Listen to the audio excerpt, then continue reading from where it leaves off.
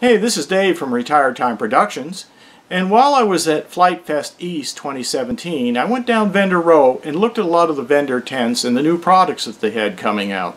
Well, I found one that was very interesting yet very simple. So whether you're building a mini quad like this and you need to lock down the screws for the frame or the motors, or you're making a fixed wing aircraft like this one and you wanted the screws on the motor mount to be tight, you probably want to use medium thread locker. And so that's what this is, and it's blue, just the same as Loctite, but this actually has a brush where you can easily dab just a little on.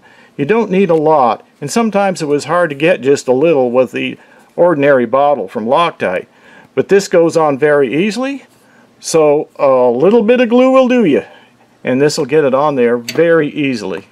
And now here's Eric Feathers to talk about it himself. For anybody that uses Loctite or Threadlocker and have made a mess, here's something you ought to look for.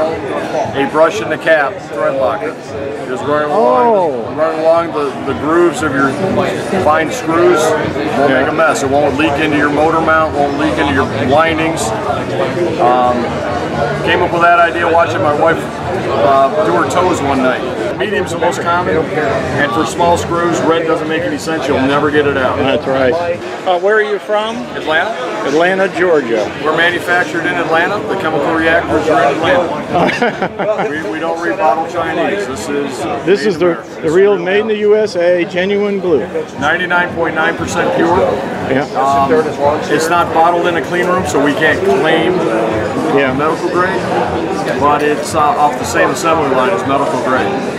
Very nice. And we are also the only CA manufacturer in the world with an unconditional, unlimited lifetime guarantee. If it goes bad, 10 years from now, we'll still replace it. All right, and what's your name? My name's Eric Feather. I'm the owner of the company. And then we have the medium foam safe, CA, which is in a nice bottle as well. Doesn't have a brush, but it has a very well made bottle and a tip that won't get destroyed very easily like some of the other cheap glues. So don't have a mishap, get the brush in the cap.